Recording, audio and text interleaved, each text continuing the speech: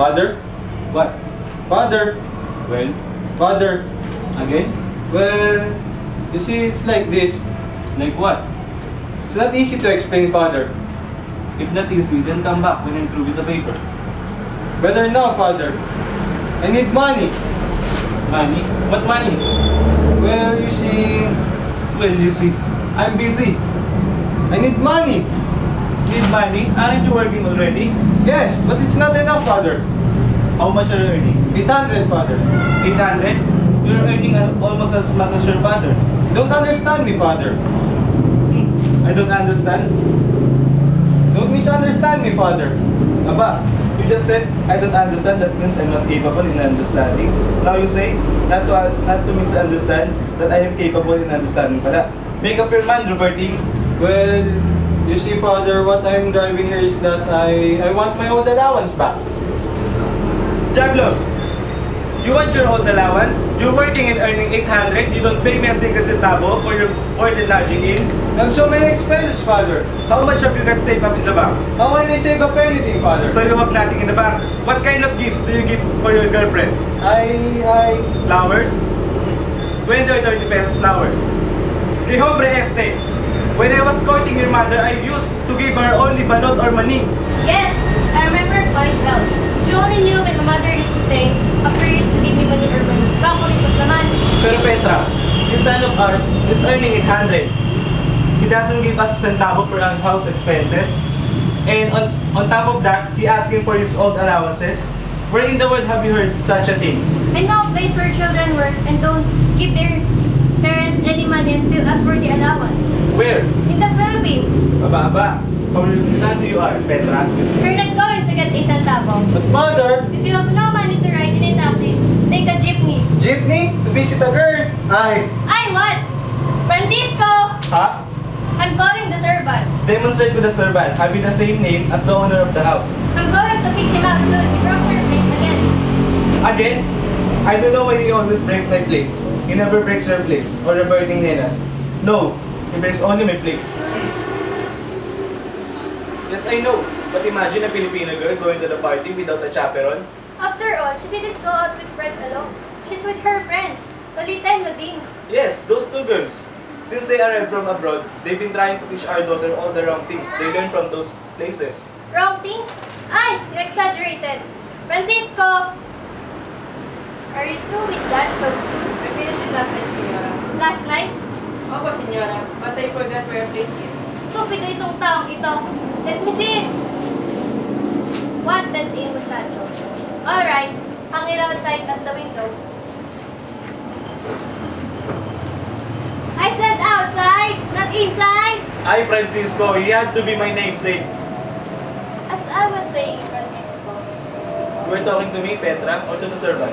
Francisco, what are you still doing here? Go back to the kitchen. You were saying, Petra?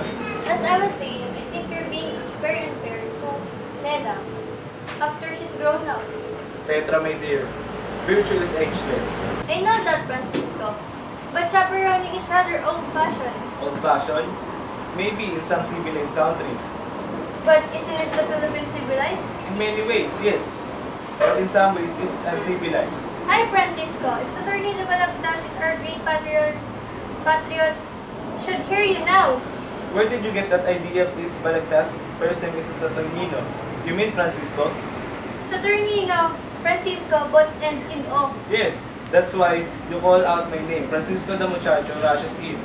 Anyhow, our women can take care of themselves. Are you sure? Especially if they receive an education, for instance. Our Nena is in her senior year in education at the University of Santa Tomas and even taking some courses in home economics. I suppose that makes her immune from any moral faults. Moral faults? Francisco! Ay, exagerado naman to. No, what I mean that Nenas is better, educated and more enlightened to take care of herself. This Petra naman? You don't see the point. Education, even a university education, with all the letters of the alphabet after the graduate's name. AB, BSE, LLB, PhD is not moral education. Training the mind is not training the heart. But if the mind is trained, why the heart will be ruled by the mind. No, Petra. If a person is intellectual, it doesn't fact make him moral. Ipso facto. That's very deep for me naman, Francisco. Very deep. Our daughter Nena will fall in a deep water if we don't watch out. Ah, you're so apprehensive, Francisco. Francisco! Did you call the señora? Or you. Yes, señorito. I am married to the senora. Therefore, I'm not the senorita anymore. I am the senior, understand? Yes, señorito. I'm going to change your name. By now on, I will call you Francis. Francisco. Yes, Francis, understand? Why not pakita, sir? Because I don't want it. Now you get out. Father, you didn't get a taxi. Your mother told you to take a jeepney. But I'm visiting my girlfriend. Visiting girls at this time of the day, it's nearly lunchtime. She called me up. She says I must see her. It's very important. You went to the party on chaperon. Does Robertine need a chaperone? I'm not talking about Roberti. I'm talking about the girl he took out.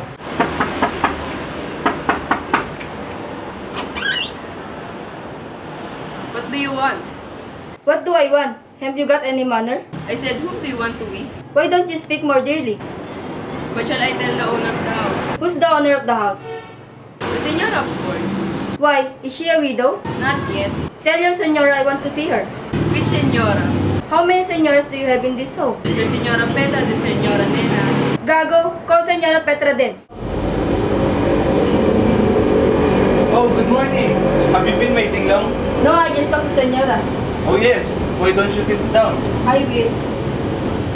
Did you come in some business? Business? Oh, business of sort. Oh, that's good. That's nice. Your lodging robe you're wearing. You like it?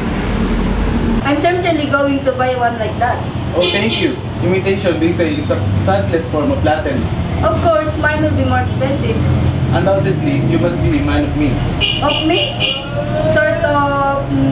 I wonder what's delaying Francisco. Francisco? I'm Francisco. You're Francisco? Yes. Well, if you're Francisco, the senora told me to ask for instructions. Instruction? What kind of instruction? I suppose she meant instruction for washing the dishes and all sort of things. Dishes, all sort of things. What do you mean? Aren't you the servant here? Servant? I'm the owner of the house. Oh, you're the owner of the house. I suppose this is the way to the kitchen. Petra? Petra! Where's the Sunday paper? Oh, so you're awake. How was the party last night? Mother, where's the movie page? Probably your brother Robertine was looking at you. You're awake at last. Have you had breakfast? Breakfast when it's nearly 12. How was the party? Aba, where's the cigars, Petra? Why? I have placed half a dozen there this morning. Half a dozen? I've only smoked one Essex bar. I wonder. I'm wondering too. Excuse me. Wait, Nena, sit down. What is it, Father? Did you come to the party alone last night? Miss Francisco naman, I told you she went out with Fred. Anyhow, I hope that was the first and last time that you were going to the party in chaperon. But there's nothing wrong, Father. After all, I'm an educated girl. Yes, Francisco. She can take care of herself. Can't you see? She's educated. So, you're awake. How was the party last night? Why are you here? Couldn't hire a taxi, no money. I told you to take a jeepney. Anyhow, I can see her this afternoon. Incidentally, I met Fred's mother a short while ago. Fred's mother? Yes, she was near the Martinez taxi station. What were you doing at the taxi station? Trying to get a taxi on credit, I suppose. Anyhow, Fred's mother, What about her? she said she was coming today. What for? She didn't tell me. Fred's mother? You mean young Nena went out to the party last night? Yes, father. Did she say why she was coming? No, but she seems sorry at me. In fact, she seems sorry at you too, father. At me? She said, tell your father, Kiko, I'm going to see him. She called me Kiko? Yes. Didn't you say, Don Kiko at least? No, she simply said Kiko. Aba, Dinner served! hey, don't shout out loud. Who's she, mother? The new mayordomo. Mayor what? is the new servant.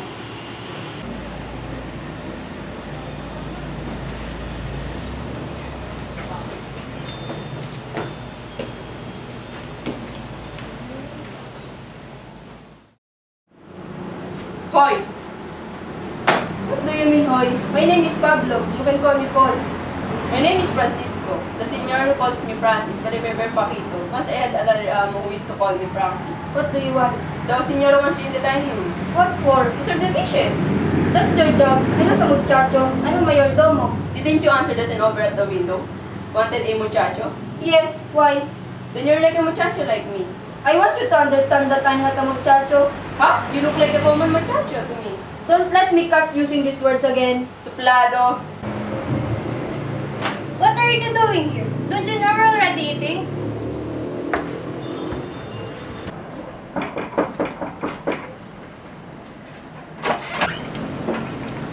Where's Doña Petra? She's eating.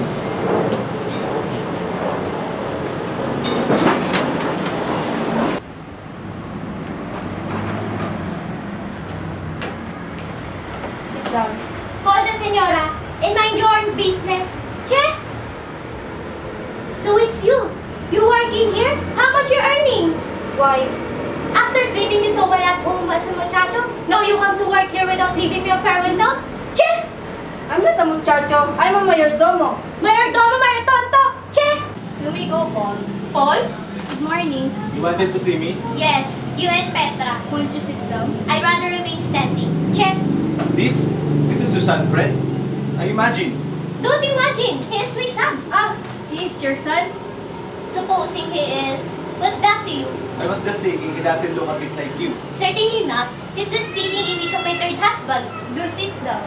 Are you trying to insulting me by implying I'm no chairs at home?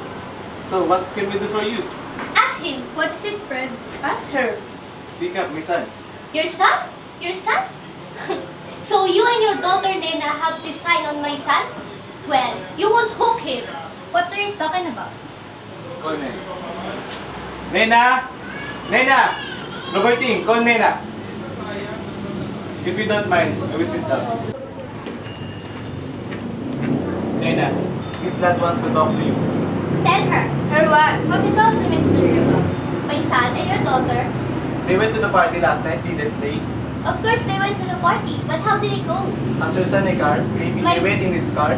My son has a car, but it's all paid for, but that isn't the point. So what's the point then? That's what I came to find out. Nena, what happened? Happened? Yes, last night.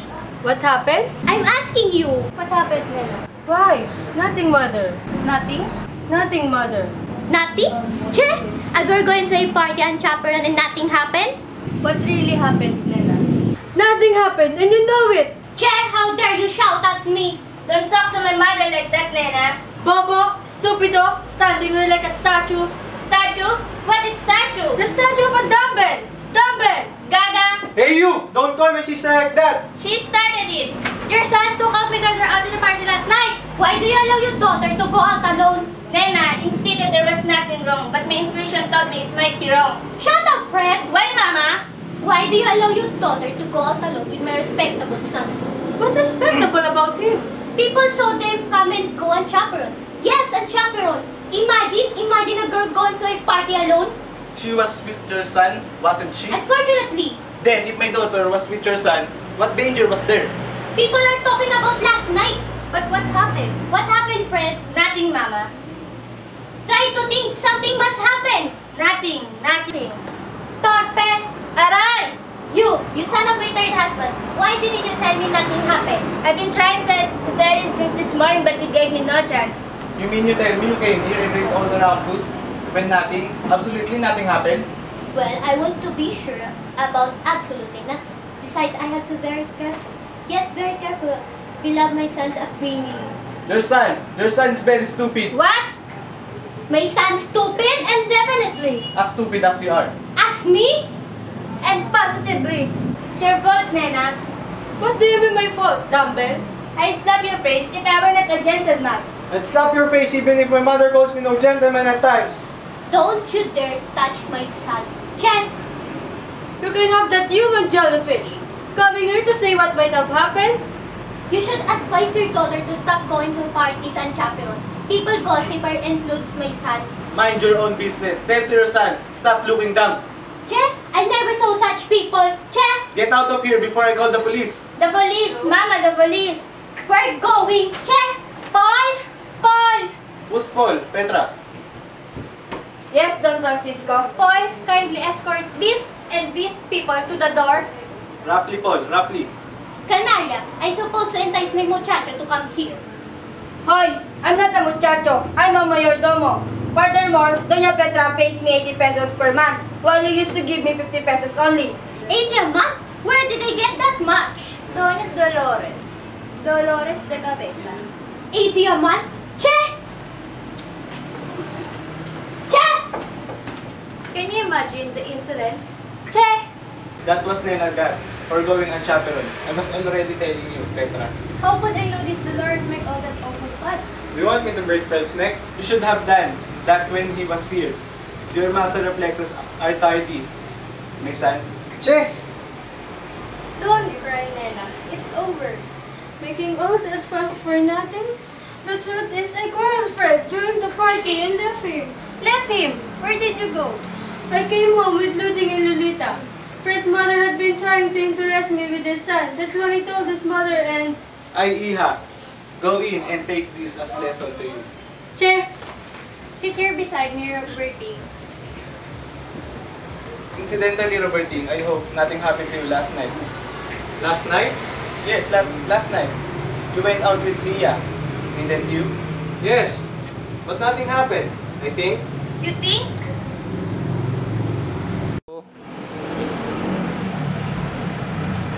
I escorted them out already, Senora. What do I do now? You may wash more dishes. Huh? Hoy, where did you get that cigar? Someone gave it to me, Senor. Who? Francis, Senor. So mayordomo's owner cigar? Hoy, hoy, God, may ikaw mong mayoyabang. Get back to the kitchen, Francis. Are you the servant here, Senora? Yes, I suppose you'll have to be relieved to a while. I won't have to put out any more fuss than you deserve. No, make another. Put, wanted a chaperon. Wanted a chaperone? Yes, for our daughter Nina. Yes, Berganza. Her mother will chaperone Nena. Robertine! What is it, mother? Isn't it that your girlfriend, Leah? Why, yes. And who is that Alban along with her? It's your father. And he's carrying something.